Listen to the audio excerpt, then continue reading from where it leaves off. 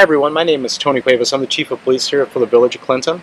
And I just wanted to give you a few tips for when you're crossing the street or playing on the sidewalks during the time when you have off, especially with the new school year starting. First, we have to make sure that we cross at a crosswalk.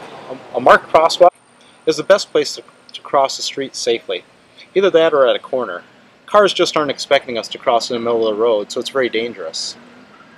Secondly, when you're crossing the street, please make sure not to use your phone. Don't be listening to music. We need all of our senses to make sure that we're safe. So we need to be able to hear and see what's coming at us and have all our attention.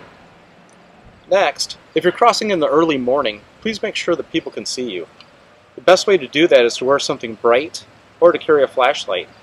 If you're going to school and it's early in the morning, make sure that you have on a bright colored jacket or some type of clothing that has a bright color. Don't wear those dark clothes. Drivers can't see you, especially if it's raining or if it's snowy. Because if you see a car that's running in a driveway, please make sure to stop and don't expect the driver to see you. If you cross behind a car that's running, sometimes they're not expecting you to walk across and they could hit you. So please stop. Make sure that you either make eye contact with the driver and let the person wave you through, or just go ahead and wait until the car clears. Another important safety tip is, remember, if you're crossing with a group of your friends and you're crossing the street, especially the busy intersections that we have on Michigan Avenue,